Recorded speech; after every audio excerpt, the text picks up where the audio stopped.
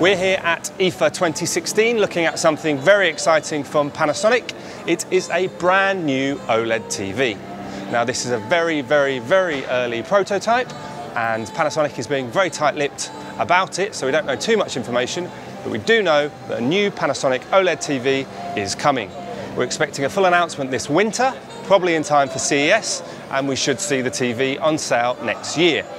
Now the one thing we do know is the big thing they're working on is black levels, and specifically the just above black degradation.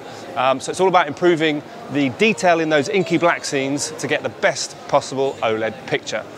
We're very excited and we look forward to hearing more about it later this year. We're here at IFA all week, so check out whathifi.com and What Hi-Fi on YouTube for all the latest news and video.